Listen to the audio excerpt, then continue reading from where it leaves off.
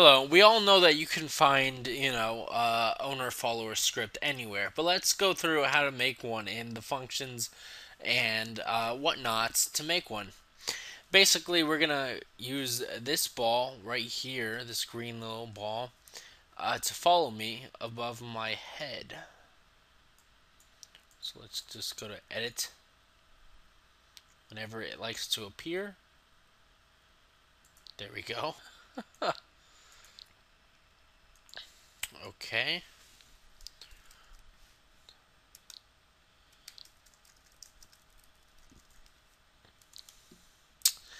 Now, when creating an owner follower, we want the object to follow us basically instantly.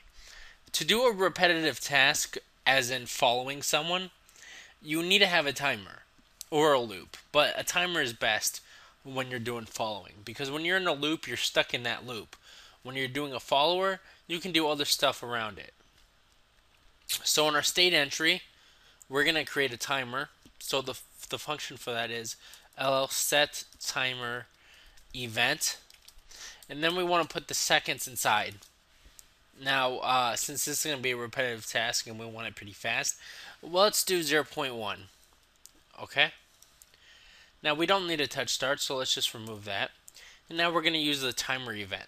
The timer event does not have any parameters. It's just like state entry, so that's all you have to do is timer, parentheses, and then brackets. Now, in the timer, what we want to do is we want the object to move to us. The function for this is llMoveToTarget. That is if we want the object to be physical. If we want the object to not to be physical, we're going to have to set the parameters. Okay?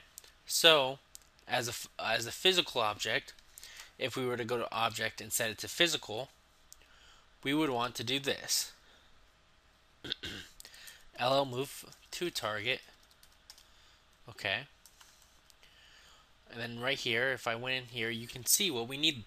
We need the target, which is our position, and the tau. I can't pronounce that right, but that's the speed. We're going to have that as 0.05. Okay. Now to get the owner's position, since it is an owner follower, we're going to basically be doing llGetObjectDetails, our position.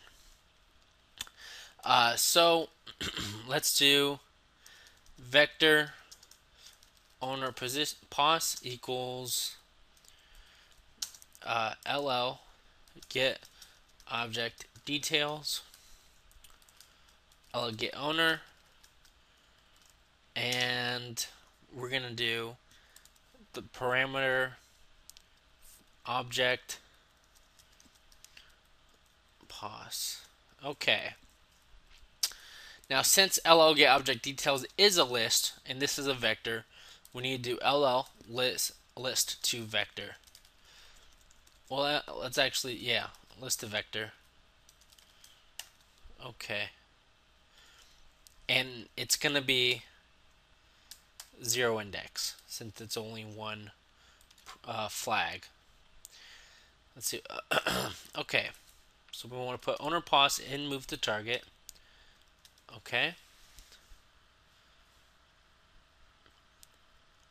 Now make this object move to my target if I made it physical. Let's make it physical and phantom so I don't get bumping around. Close that out. As you can see, this object is now moving with me. Okay.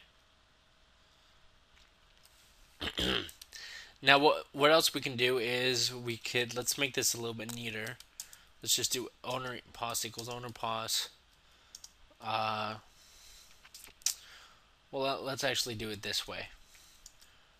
Plus offset. And we're going to do vector offset equals, let's make it 1, 1, 0. Okay. Just make it a little bit neat. Now it's following me within a distance of 1 meter from the x-axis and the y-axis. Okay.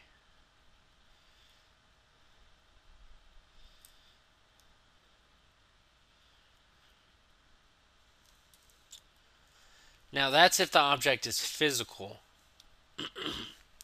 Now if we want the object not to be physical, let's just go here and edit it.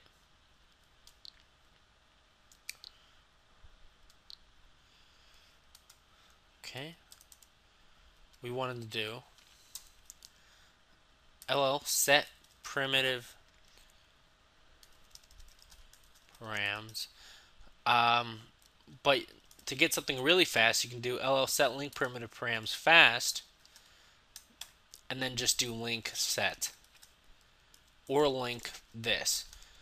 If this script is in the root prim, if you do link this, it will link the whole thing. So doing that, now we have the the link number, link this, meaning the root, and everything with it, since we're putting the script in the root. And then we're going to be using the flags, the rules, object, I believe it's object pause, or it's prim pause. It's prim pause. Position. There you go, yeah. It's prim position, and then you want the position owner pause. Close that up and save it.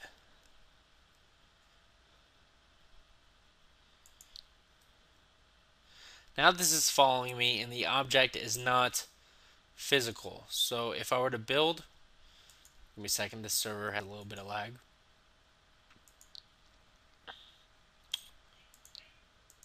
If I was to build an obstacle, once the server decides to cooperate with me,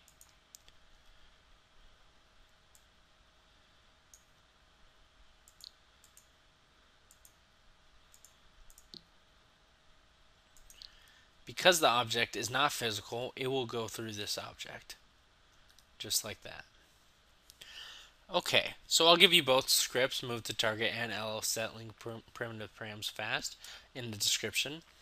I hope you enjoyed. I hope you learned something. Thanks for watching.